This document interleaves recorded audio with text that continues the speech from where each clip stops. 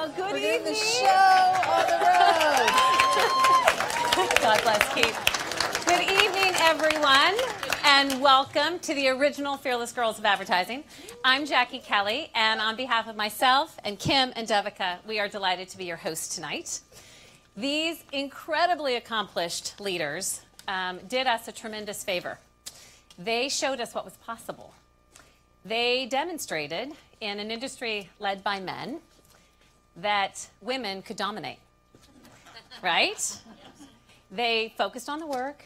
They ignored the bias. They kept an incredible sense of humor, which you're going to see tonight. And they found wonderful joy in the journey that required a lot of perseverance. And through that, they did us a tremendous favor in that they gave us someone to look up to, which is what tonight's about. In the audience, we're super excited about the mix of who's in here.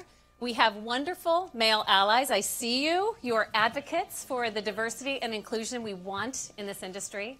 We also have young men and women who different organizations selected because we know you are the future of this industry.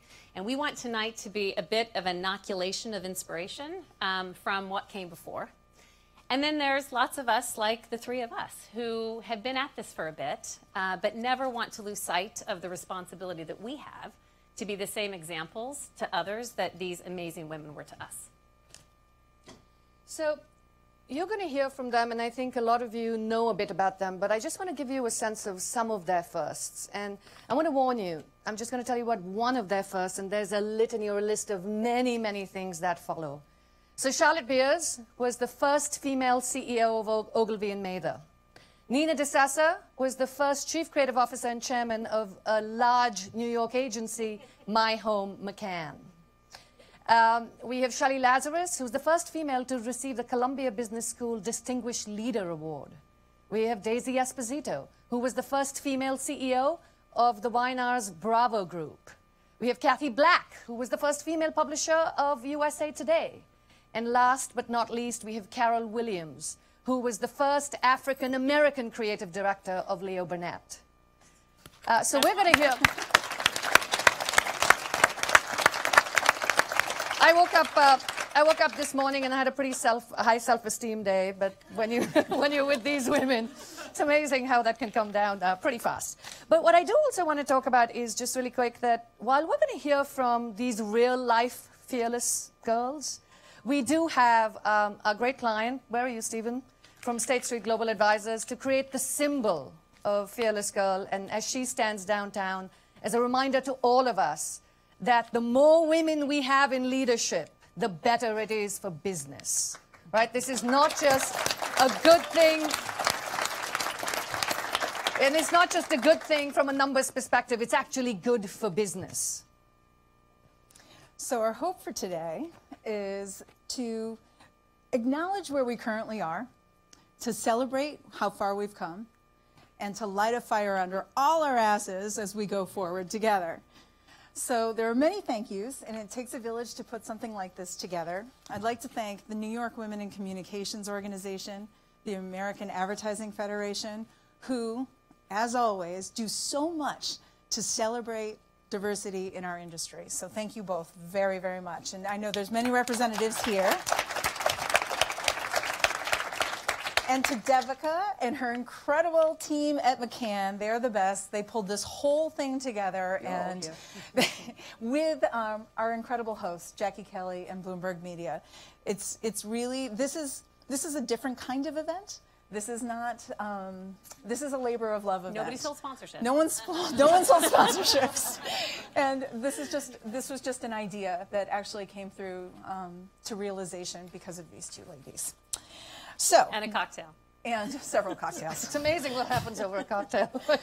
So I have the pleasure of introducing our moderator this evening. She is a renowned author and producer of many, many books, including Together We Rise, which was the story of the making of the Women's March. She is the longtime editor-in-chief of Self and Glamour magazines. She has a huge voice and is a powerful advocate on behalf of women absolutely everywhere. So please join me in warmly welcoming Cindy Levy.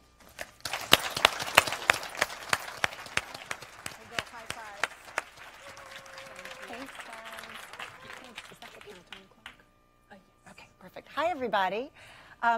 As they say in wrestling, welcome to a night of legends. I actually have no idea if they say that in wrestling, but I feel like they must. I am really, really honored to be here with the incredible women that you heard about. Although a proper recitation of their CVs would go on for hours because they are awe-inspiring, I'm going to try to get through it quickly so that we can all hear everything that they have to say.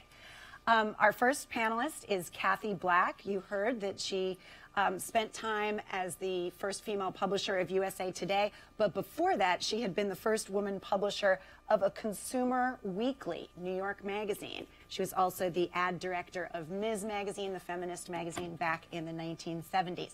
She then went to Hearst Magazines, where she served as president and then chairman.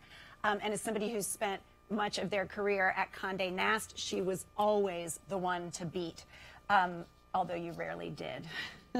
Her book is called Basic Black. It's a manual of advice and counsel for women as they come up in both their professional and their personal lives. Please welcome Kathy Black.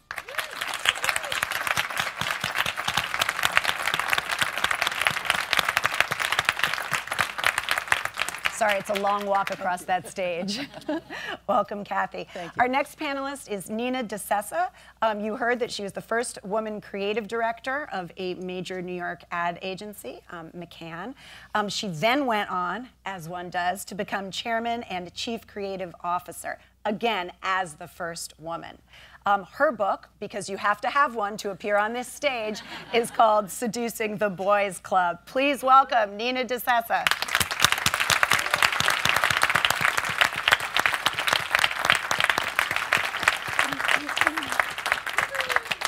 Keep clapping, she's still walking. Our third panelist is Charlotte Beers. You heard about her career of firsts. In addition to being the first woman to appear on the cover of Fortune, she was also the former chairman and CEO of Ogilvy and Mather, the first woman to run a top 10 global ad agency. We have so many firsts on this panel. That is a really important one to recognize. Her book is called I'd Rather Be in Charge. She additionally served as Undersecretary of State under President George W. Bush. Harvard teaches a class based on her tenure. I'm not joking. Apparently it's called Charlotte Beers at Ogilvy. And fun fact, apparently she once actually, well, she'll tell me if this is true, apocryphally, it's said that she ate dog food during a pitch while pitching a product, and I am certain she won. Please welcome Charlotte Beers.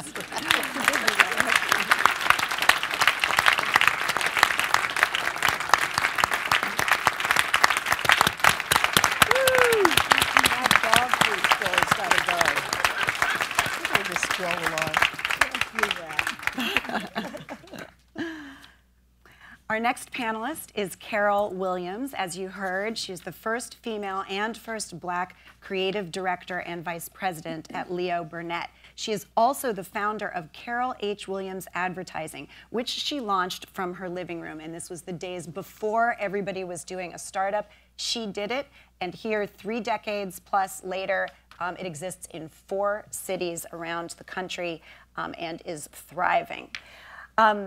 She also wrote, and maybe some in the room who are of a certain age will say it along with me, the famous line from the Secret antiperspirant commercial, strong enough for a man, but made for a woman. Thank you, and please welcome Carol Williams.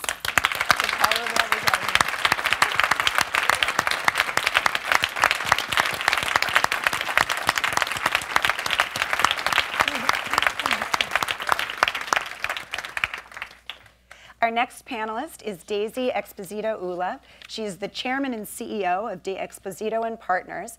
And before that, as you heard, she ran the Bravo Group, which under her leadership became the largest U.S. Hispanic agency of all time. She's Cuban-American. She has said that she learned English from watching I Love Lucy, and she has become one of the industry's, I don't see anything wrong with that, and she has become one of the industry's strongest Voices for Inclusion. Please welcome Daisy Exposito Ula.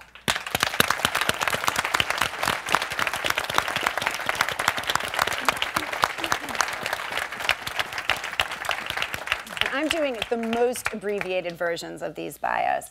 Our final panelist, and then we will get to our conversation, is Shelley Lazarus, a woman who may need no introduction, but I will do it anyway. She is the chairman emeritus of Ogilvy and Mather, where for over 40 years, she went from being one of the only women in the room to being the woman running the show. She held the top job for close to 15 years. We are honored to have the inspiration and voice of Shelley and all of our panelists here with us tonight. So please welcome Shelley Lazarus.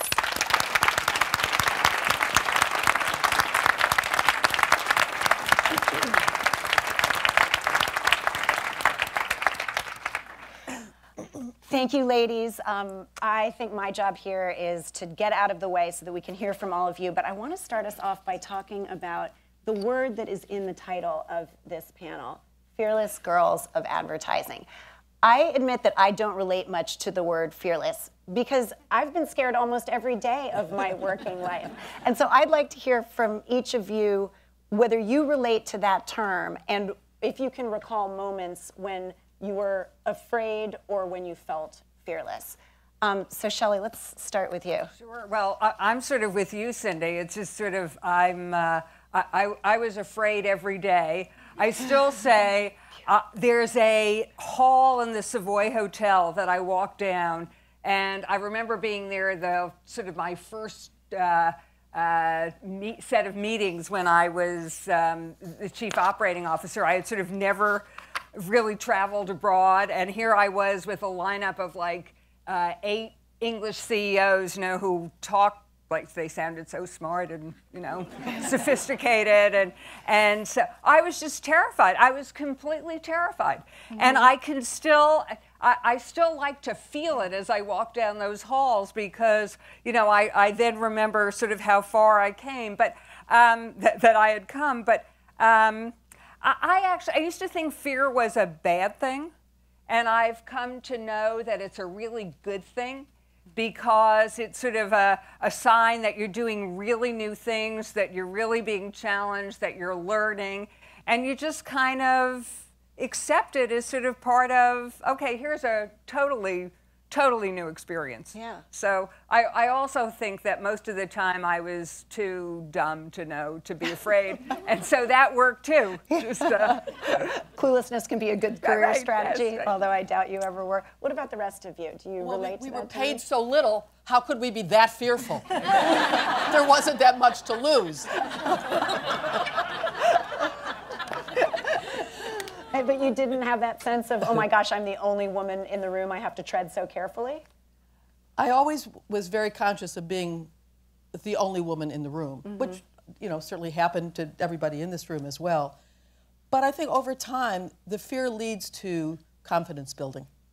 And you can have that fear, but when you kind of overcome it, then you begin to build your own self-confidence. And I think that's something that a lot of younger women appreciate, thinking that there's a road out of fear into feeling more confident and building that skill set, mm-hmm. and feeling pretty good about that. So I have a story about both of those things. I hit a wall once, and it's sort of, fortunately, in the early part of my career between fear and fearlessness. And I was master of the work at J. Walter Thompson, hot stuff. I didn't know there was such a difference between work and relationships. And I left Thompson to take a middle-sized agency with great clients and be a CEO. Slam dunk. The problem was I was scared to death from the day I walked in the door. And what frightened me was kind of logical. The creative department was fond of drugging and drinking. The financial system didn't work. And it turns out that for me, these were utterly fearful things. I don't know if they would be for everyone. My family was uneven about money. My father was an alcoholic. This is not my idea of a good time. I went to work for security, and because it seemed so safe. I've heard so many women call work safe. Ha. But once you get there, you have to deal with the game. So I was taking another job, an easier job, a lower level job, really, out the door. And I turned over some pages of anonymous reviews that we were doing for one another. And it said, Charlotte is fearless. And I thought, oh yeah. And then I realized another one came up and said, she's really brave for us in front of the client. I thought, that's different. And there is that Charlotte. So what I did is I decided to stay. And I went to work on this other side of me that was so fearful. So I attended Children of Alcoholics.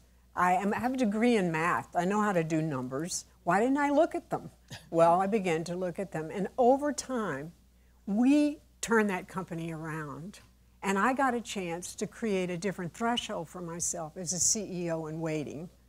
And I think that the message for me to you is, don't give up on yourself. I almost did.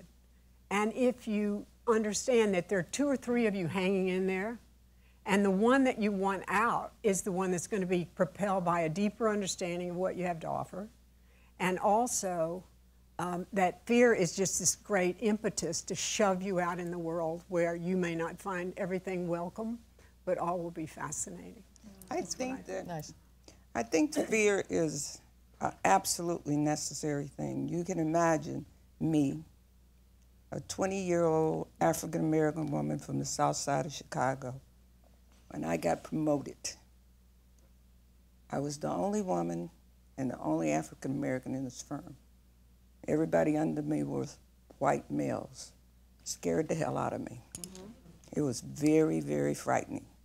And as I remember the feeling of first giving my first directive, I wondered if they were going to do what I said. That was a very, very, very poignant, incredible moment that turned my life around. Because guess what? They did. They did it.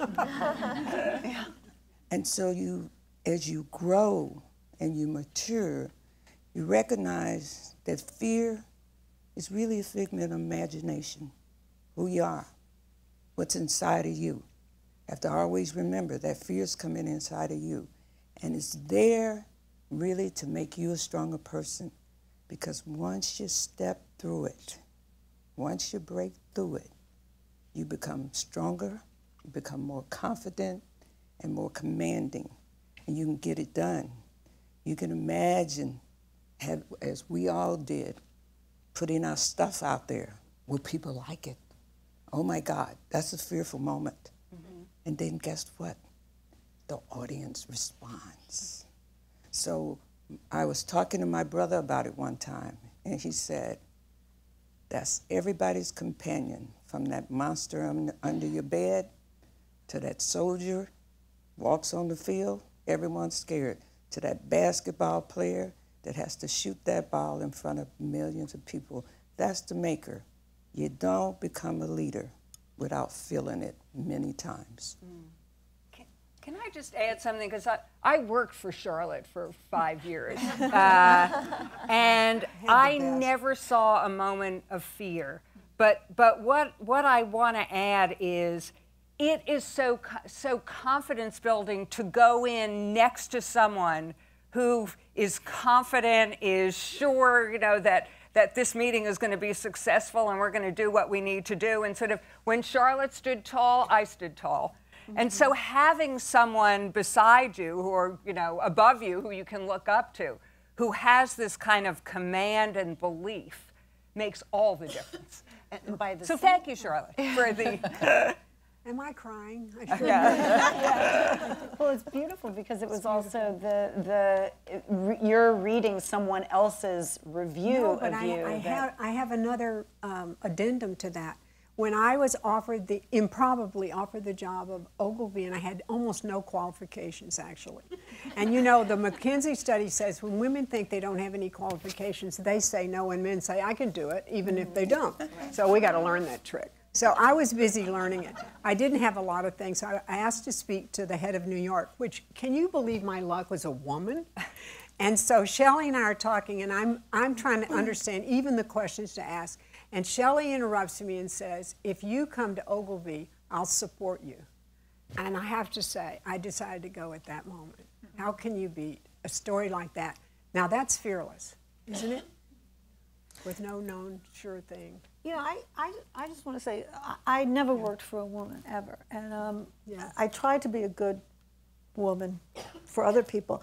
But I remember we were all scared because, you know, it's the advertising business, the scary business. Crazy. And I remember saying to the men once at McCann, on the rare occasion when they would be honest with me about something, I'd say, aren't you guys scared? Look at what we're up against. And they would go, of course we're scared, but we don't want anyone to see it. And I thought that was really smart. You know, you can pretend that you're not scared. And after a while, it becomes a self-fulfilling prophecy. If you pretend that you're not scared long enough and with enough passion, pretty soon you won't be scared. It never quite happened to me. I never quite got the don't be scared area, but I was pretty good at pretending that I wasn't scared. Or, you know, that line, don't let them see you sweat. Yeah, absolutely. And so it's what's on the inside that... Yeah. Right. But I learned a lot from the men I worked with. Yeah. We all did. We're coming back to that, definitely. Daisy, I want to hear about your fearless moments. All my life, right? I came from Cuba when I was 10. I was scared to come here. I was scared not to speak English. I was scared when I walked into YNR and I was, you know, accepting a position as creative director that I didn't think I was qualified for, but my husband said, you can do it, you can do it. And fast forward 10 years after being there, I was running the company. And after, you know, being somewhat successful and almost, you know, we were growing very fast and we had a mission and so on and so forth. And NAFTA comes along. And again, it was, you know, an all-male board. I was several steps removed. What I represented, the Hispanic market, was really low priority. There were like 20 million Latinos at the time. Today there are 60. We're still not the priority, but at least we're part of the conversation. And someone said, we're going to merge Bravo with Latin America. Right. And I said, well, this doesn't make sense. No one's asked me for my opinion. I've been doing this. And so in a very fearful way, I said, I can't. You know, I have to speak up. And I think that that's another lesson. I think you need to really voice how you feel, and then depends on what happens, you make your decision. But I was vocal. I found someone who happened to be a woman at YNR New York who helped me. She said, you have to put a business plan together. I did. And they took it to my boss, who in turn said, you know what?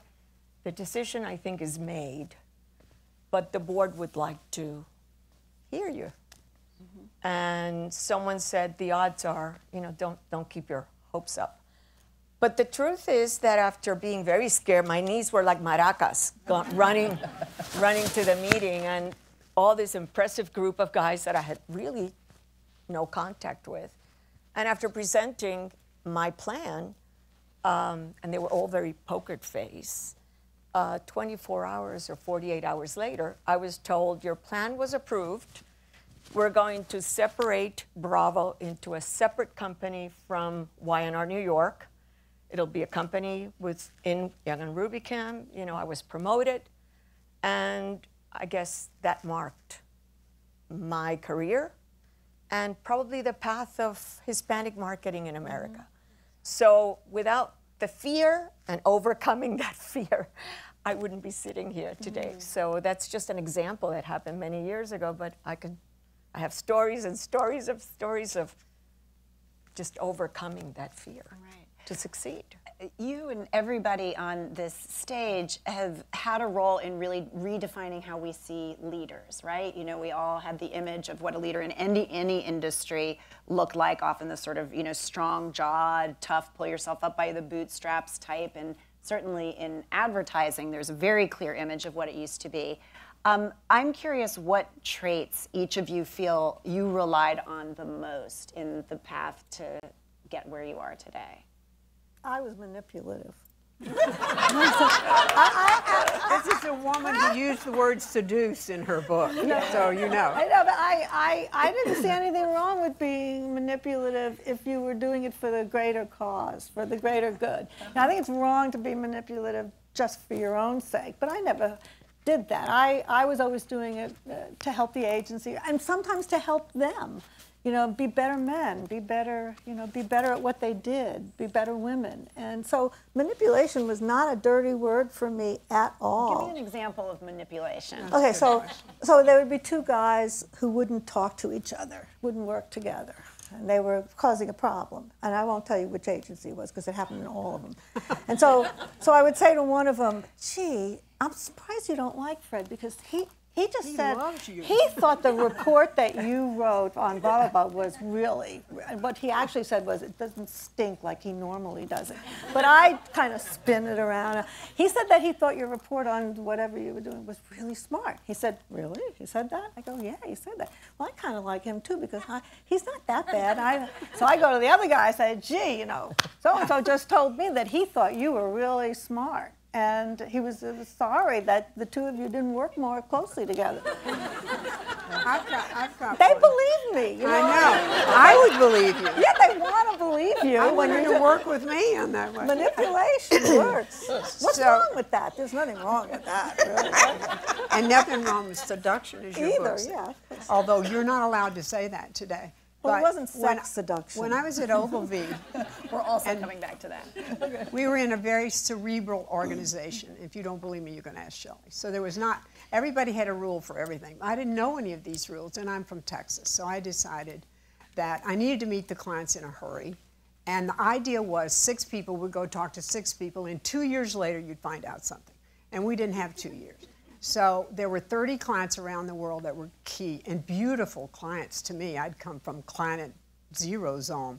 And I called them on the phone. I asked to speak to them personally. I knew my accent and my voice would be something hard to forget. Maybe not good, but hard to forget. And I managed to get a one-on-one appointment with every CEO I called. And I deliberately said, I would really like to meet with you alone, which actually is pretty provocative, isn't it, Nina? And so in that conversation, if it went well, I said, what keeps you awake at night? And I got this amazing range of information. Now, everyone is mad. All the brand managers are mad, and all the client groups are foaming at the mouth, and the CEOs had to go down the hall and find out all the things we did wrong. And I don't let him talk about that, so you have to be good at managing the conversation. But I came home, even though it was a rule breaker, with treasures because I had current state-of-the-art information about what would work. And I kind of erased this limitation I had about not being a multinational. And I know for a fact that we women don't know the rules. Even now, we say, what are you talking about? Is that the rule? I don't like the rule. So break the rules. That is a very useful trait.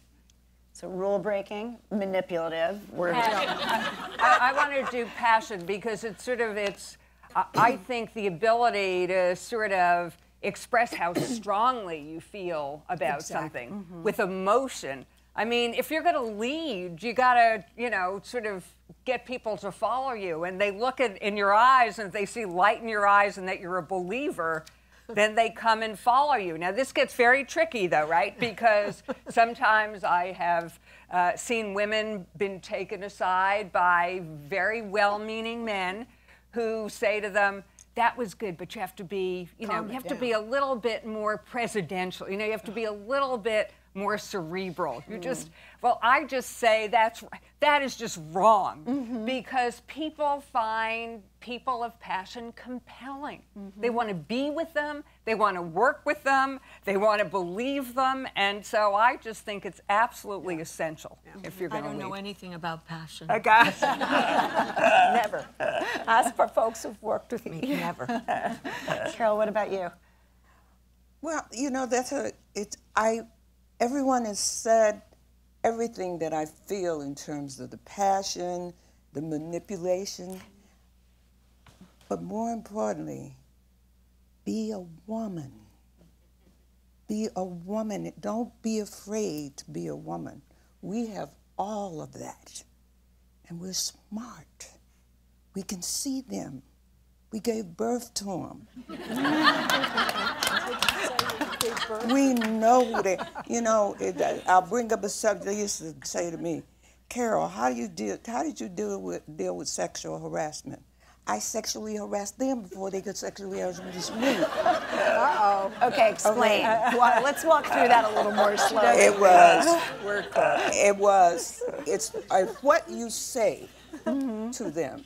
You have to have the courage to have a sense of humor and to be able to manage it. Just like one day one guy said, I had a dream about you last night, Carol. I said, that'll cost you $1,000. He was so stunned, I was gone before he could close his mouth. You see, it's about being able to manage the situation that you're in. You have an incredible sense of humor.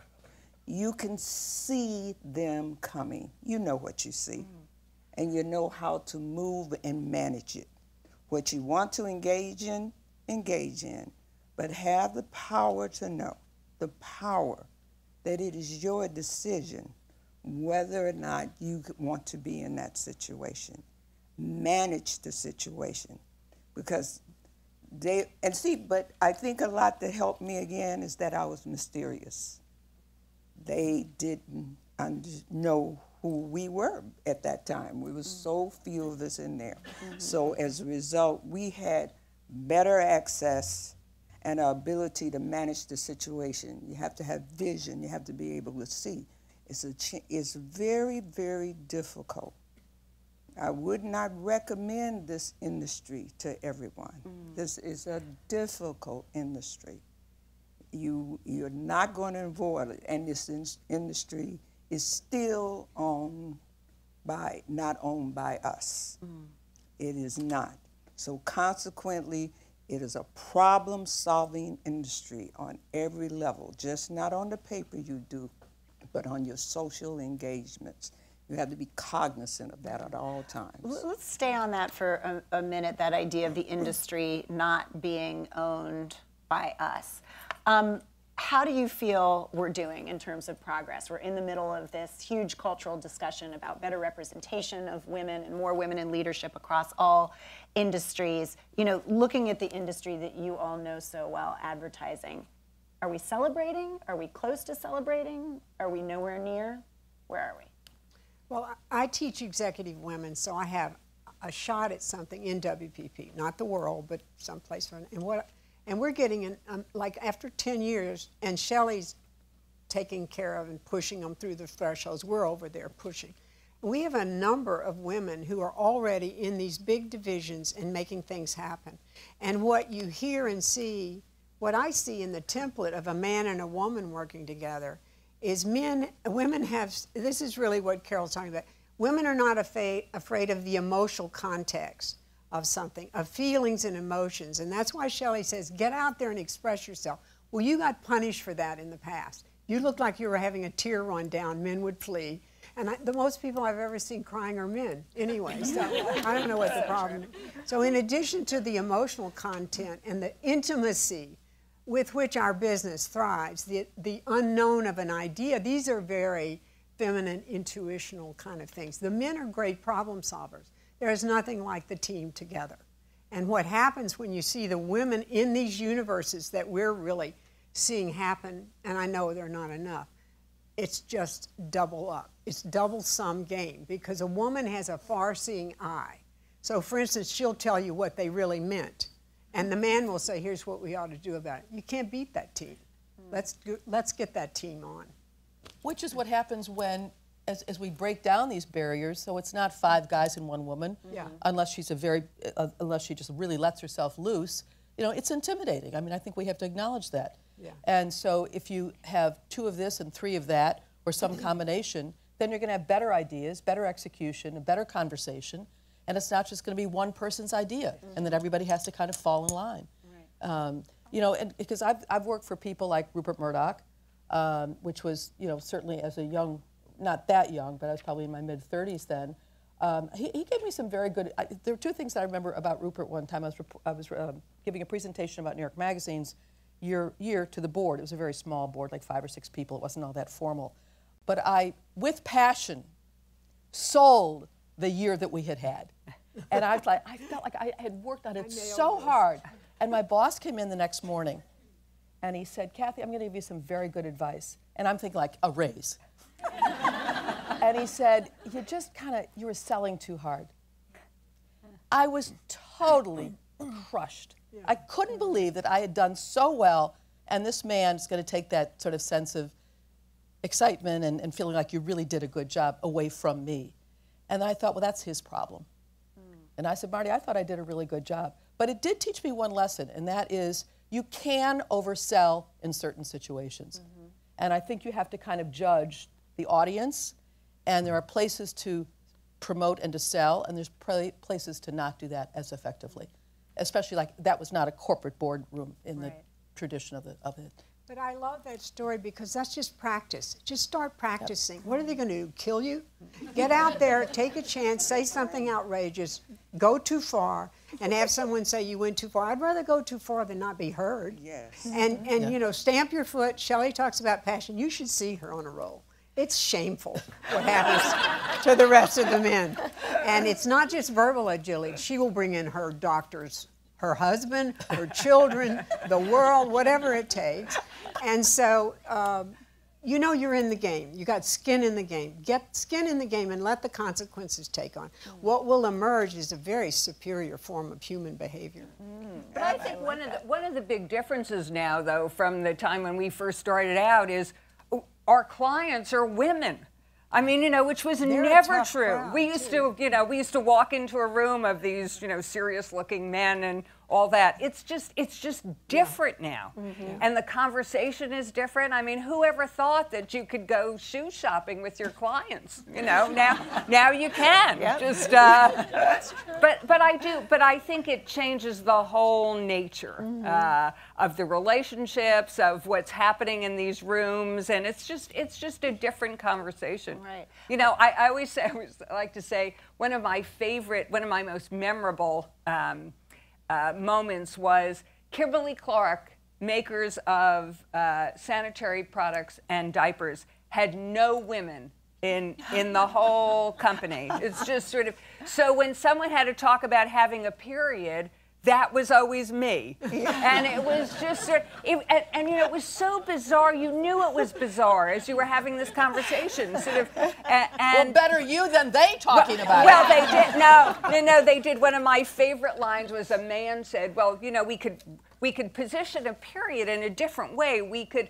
position it as, wait for it, the promise of fertility coursing through your body.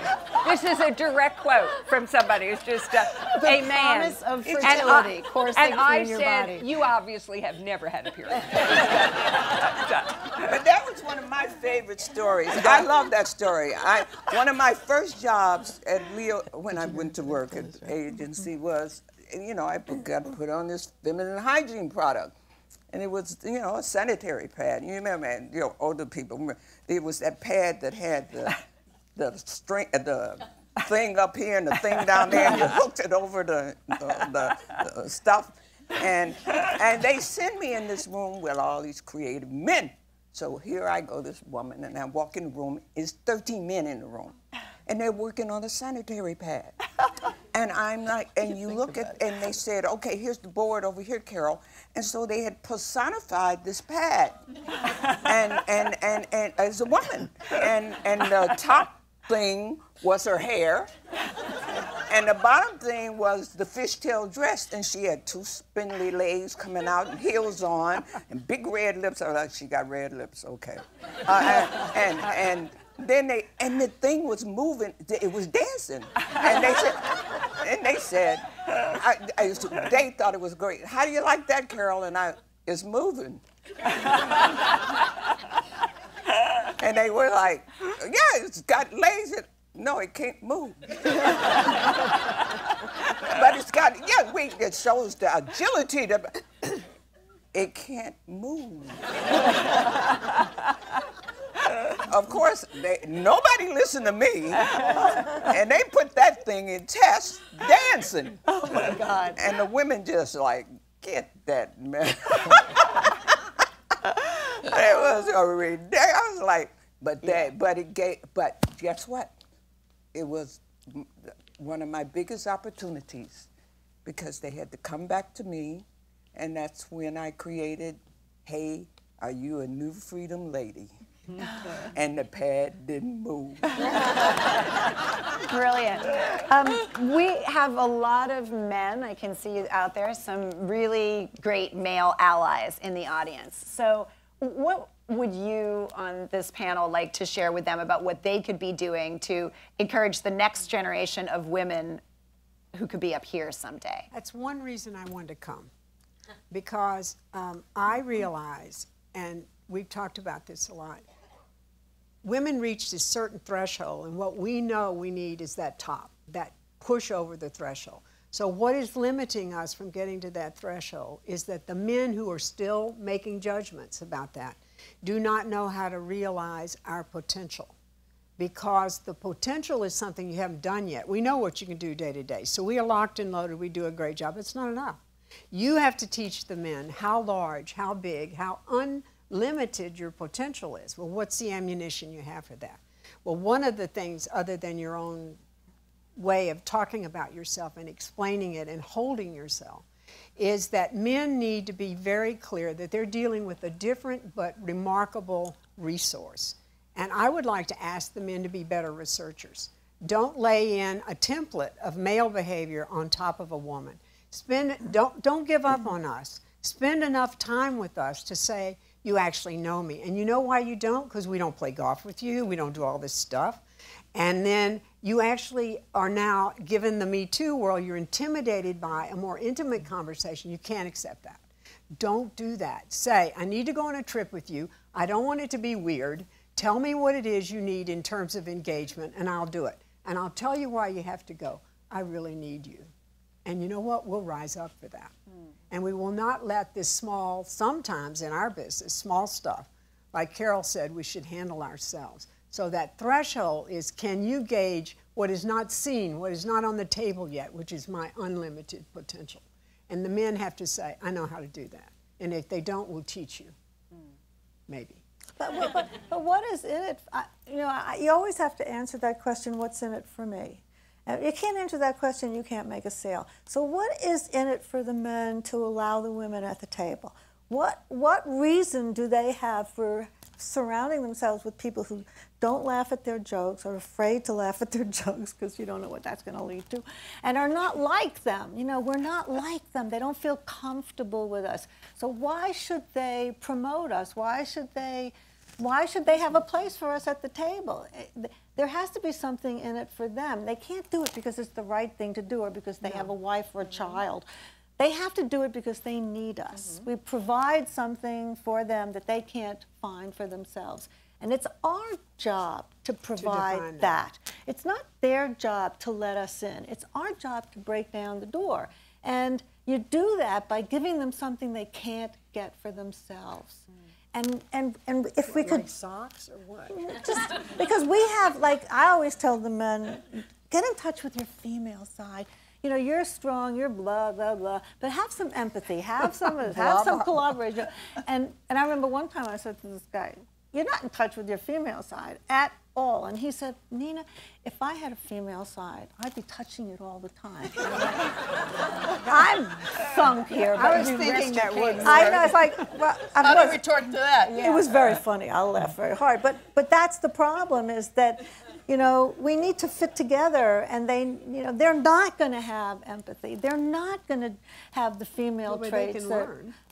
But they're better off if they let us in the room, and then we can have the empathy. You know, we can be we can collaborate. We can do the things that we're good at. They can do the things that they're good at. And maybe if we work together long enough, we might rub off on each other. But it's not up to them to give us an opportunity. It's up to us to show them why they need to be with us, why we need to be with them. So we have to do both. Yeah. Where the rest of you fall out on that, and what's your message for men? I think Nina is right, but I think it's both. I think they need to give us the opportunity. And sometimes if we, I have to say I've been lucky. You know, I've been fortunate. I've had terrible male bosses, but I've had, for the majority, they've been very supportive. And if anything, I think their opposition to my views made me better. In other words,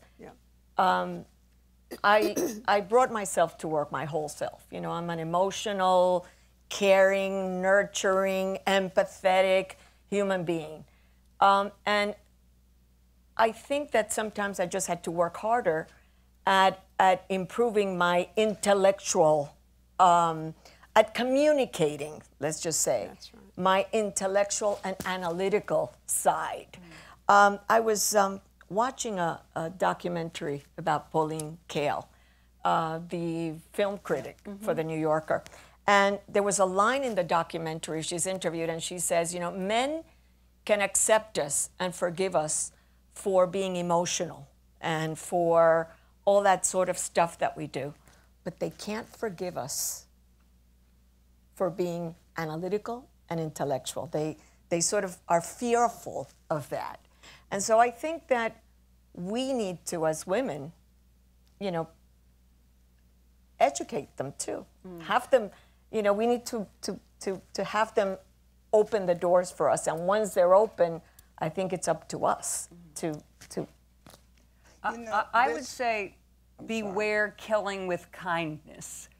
Because I have seen so many situations where men, because they want to do the right thing, will say, well, this is a great new job and opportunity, but she just had a baby, or sure, her husband has to go somewhere else.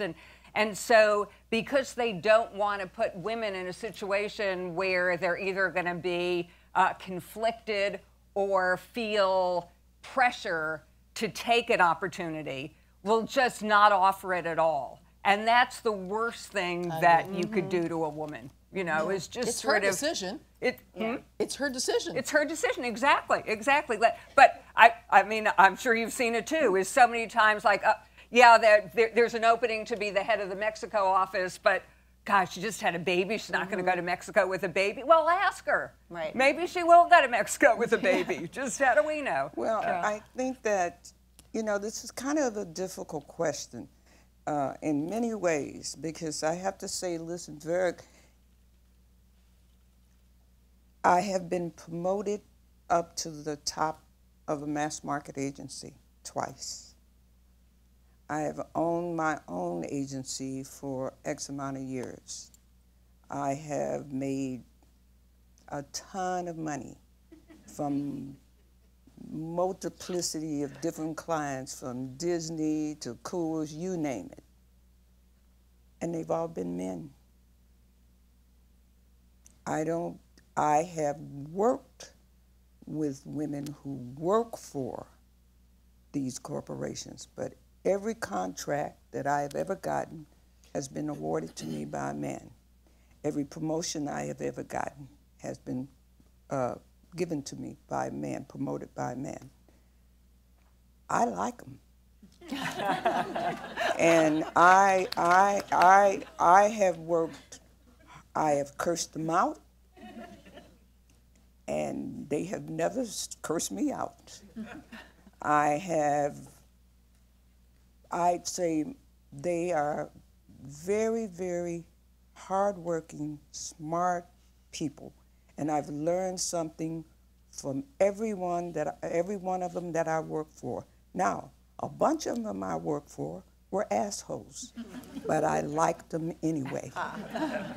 Okay? This is a fun business, guys. It's fun, and it's a problem. So I loved it. And I enjoyed every bit of it, even boxing with the assholes. Which, by the way, should be the title of your next book. Absolutely. Right?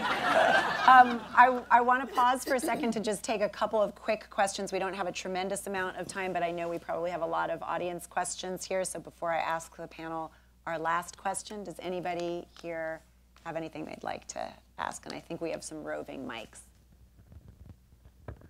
Hands anywhere? Right there. Hi. I'm Simran. I'm from McCann. I have a question. For someone who is fresh to the industry, what advice would you give to break through and to stand out? Kathy, you do a lot of mentoring, but I know you don't like to call it mentoring. I'd come in early and stay late. Honestly, you'd be amazed at how many opportunities can come because you're the person that is sitting there. A newscaster told me one time that in one of her first early jobs in Nowheresville, she asked for the night shift because she knew if she got that assignment on the night shift, she'd be the only one in the station. And then she'd be on the front, on the news, you know, she'd own the story the next day. So I think that a lot of that is you've got to keep your eye on the prize. You know, what's the next? I never thought about being a CEO when I was 24. I mean, it just wasn't in my, it wasn't in my world. But I was always thinking about the next, always thinking about the next. But you've got to do a damn good job on the current job that you have. That is, in fact, what you are being paid for. Anybody else want to take that one? I think find your edge. I mean, whatever that is. In my case, you know, I was a Latina. I was in advertising. I took the opportunity to put both things together at a time when no one else was doing it. It was difficult. It was challenging. But I made it my opportunity. So I think you have to find your edge. I think you should also do the job that nobody else wants. Yes. That's, you know, nobody wanted to write Bird's Eye Radio commercials when I was at Y&R, and I'll do it. So I wrote about peas, I wrote about that, and I tried to be funny about vegetables, which is hard. And somebody, you know, took notice of it and gave me an opportunity to do a television commercial because of that assignment. I think that's the two biggest things. Number one, you know, how many of you have seen Hamilton? You want to be in the room. Mm-hmm. You want to be in the room, no matter how late it is or how early it is. You got to be there. Second of all, the biggest campaign I ever wrote, Strong Enough for a Man, Made for a Woman. When they were going around looking for people to write on that campaign, those guys ran out the room. Everybody, I'm sitting there by myself, and Carol, would you do this? I'm like, why do they get to work on United and fly to Hawaii and go work on the, you know, me and my RC and all that stuff, and I got to write on Secret? Carol, please do this for me. That campaign went from took that product from number 9 to number 1 in 6 months and made my career. Your opportunities happen every day. They sometimes look very strange to you and a little different. Okay, I've got one that's meaner spirited in a way. Oh, good. Which is, you are going to be conned in the first 10 years of your life into being the best worker in the room.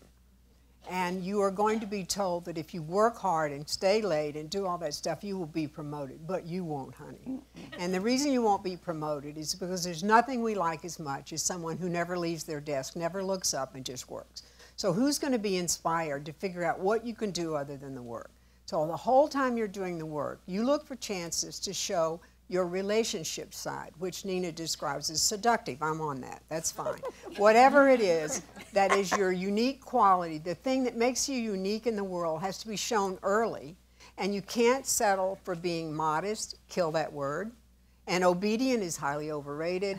And in the meantime, make a fuss. Learn to kick up a scene. Learn to express your emotions, and you will blunder and make a fool of yourself, and this is good, because sooner or later, you'll get the hang of it, and they'll say, don't fool with her. And so you have to watch this tendency to be a good girl. I dislike the word all the time and the emphasis on collaboration. It's an excuse to never get anything done. Let's have collision. And let's have the women create the storm and the fuss and explain why these things don't work, because they're intimate and difficult, personal and emotive, and that's what's going to make something happen. So watch out for that work thing. Bravo. There's a question over here. Hi, I'm Jessica Smith. I was a scholarship recipient of New York Women in Communications last year. And I just had a question in terms of like women's support and women in the advertising industry. Shelley, you mentioned like helping out Charlotte earlier, kind of like being these women together. I just was hoping that you could touch upon a time where maybe you helped a woman below you or a woman possibly above you has helped you out in this industry and what that meant for you. Well, I already did mine. Yeah, yeah, she's on record. Anybody else? Thank you. I never worked for a woman. And I'm not proud of that, and I'm not happy about that, because I think I missed something. I remember, you know, we were all been the only woman in the room. When that happened to me, the first year I went, I'm the only woman in the room. I am really special. And then the second year, I started to get not such a good thing. I didn't like being the only woman in the world. And by the third year, I was still the only woman in the room, and I stopped going to the room. You know, I just stopped going to those meetings, and I thought, you know, it was me and the translator were the only two women in these big board meetings, these global board meetings. And it's changed a lot now because, you know, you've changed a lot, Devika. And I think that there are a lot of women who, aside from us, who are growing up in this business, who are not sitting at the kids' table anymore. They're sitting at the grown-up table, and I'm very proud of the fact that that's happening. But it didn't happen when I was working, and I don't know that I did that much to change it. I think if I had to do it over again, maybe I would work a little harder to get more women in when I was the ad director of Ms.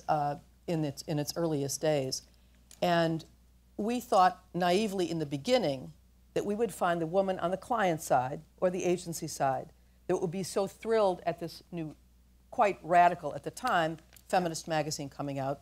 Gloria Steinem was the editor-in-chief and Pat Carbine was the publisher. Right. But we found then, for reasons that we began to understand better, the woman then, let's just say she was, I don't even think we call them marketing directors, but probably the advertising director on the client side, she was very proud to be the only woman in the room. And she certainly, I mean, she knew she was paid less than the guys, probably had less authority, but she wanted nothing to do with anything in the least bit that spoke of feminist. It was like, ugh, a dirty word. And so then we started getting a whole bunch of different people because we thought we're never going to get anywhere with these really well-known women who didn't want anything to do. But then as we began to mature and understand where they were coming from, which is they'd worked twice as hard as anybody else, they still made less than the guys, and they didn't want to damage their career by getting associated with something that was considered pretty radical at the time. I'm sorry. No, that's right. I think that you have to be very smart about the only woman in the room, especially if she enjoys being the only woman in the room, because it's just like a checkerboard. There's positions for just women, and so then they become very competitive against one another, and it's a problem. Like I said before, I never worked for a woman, but more women work for me than men. And so what happens when you ascend to the top, you must always remember to send that elevator back down. Love that. Yep. I am afraid we are almost out of time, so I would love to just close by asking everybody on the panel, you know, you've got this great audience here of male allies, as we've discussed, thank you, and young women who are really the future of this industry. What is the one thing that you want them to walk out of this room thinking and doing and knowing? Shelley, I'm starting with you. I think, not to sound naive and Pollyanna-ish, but I just think we're in a great industry. I mean, I've had so much fun. I've had such interesting opportunities. I think we spend a lot of time thinking about all the obstacles. I think we need to spend more time thinking about all the opportunities and everything that we've gotten to do. This is not the time for people who are uncomfortable with ambiguity or complexity. If you're uncomfortable with that, now's the time to exit. But I think if you can embrace that and just say this industry is changing wildly, you know, as we watch it, it's so interesting. There's so much to be done that I just think we should take a moment and just feel grateful that we're in a place where there is so much going on, where the people are so interesting, and every day is certainly an adventure. I think when we got into the corporate world, you know, we were very independent. We accepted that there was a world, that it was a boys, you know, a men's club, and that we had to sort of find our ways. As Shelley said, I think we're seeing that change. I think it's more diverse, it's more inclusive, and you know, again, I don't want to repeat what Shelley is saying, but I think the opportunities are there. I think you have to want it. You have to love this business. You have to love what this is about. All of the changes, all of the constant learning, and be passionate, love it, and persevere. I will add one thing that years ago, you would mentor someone, or you would say to someone, this is what you should do. You should, be authentic. How do you mentor someone? Has it changed? I think it's one of the discussions that we had, and I think some of it stays the same. Some is the same, but I do think in this world of technology, if I could just appeal to the young people that a little human connection for a business that's about storytelling does help. And I think we have a saying in Spanish, hablando se entiende la gente. When you speak with someone, when you converse, you begin to understand them. And sometimes I think that just look what's happening with our president and the tweets. So again. Yes, so have fun, make personal contact. What would you add, Carol? Well, all of that, but I think, it's best been said by the world's greatest philosopher that I love, absolutely great, Winnie the Pooh. What did Winnie say? Ladies, he didn't say ladies, but I'm saying it. You're braver than you believe, stronger than you seem, and smarter than you know. Come on in.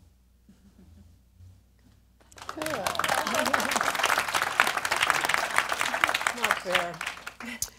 When I was in the State Department, I attended I was Undersecretary of State for Public Diplomacy, and some of our money went into the university in Morocco, and there were 3 beautiful women like birds, they were so lovely, who had just gotten a master's degree.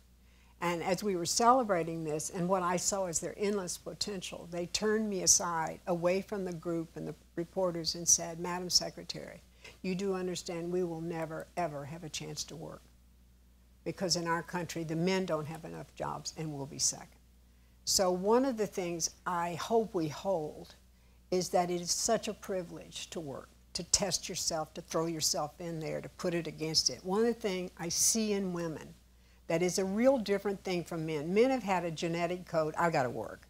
And they take it differently. We do feel in love with our work. Against all odds and against logic and sometimes against progress, we still are in love with the privilege of working.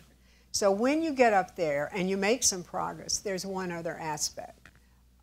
You got there because you have a kind of steely intestinal fortitude. You know you did. You don't get there unless you have it.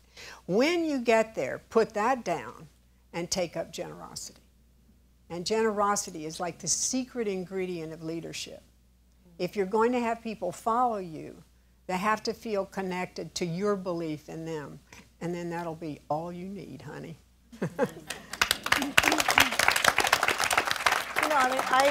I think if you take nothing away from this, you'll realize that this business is not for the faint of heart.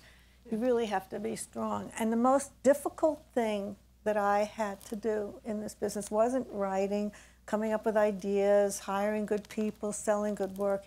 It was relationships.